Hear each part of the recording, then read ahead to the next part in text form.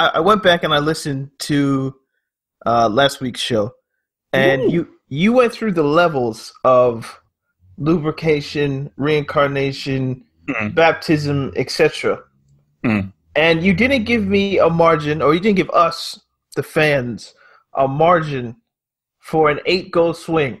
And then Belgium proceeds to beat, I believe it was Estonia or Latvia or one of those teams from the Baltics. Estonia. 8-0. So what is 8? What is 8? That's basically that's a revolution.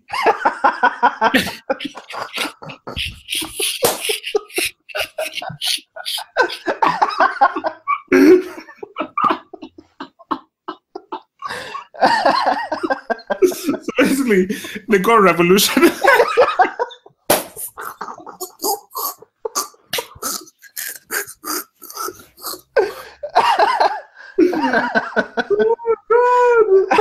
It's revolutionized.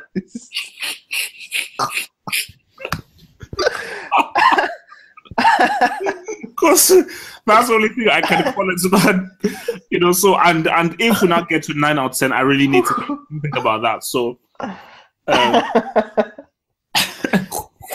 it's a revolution.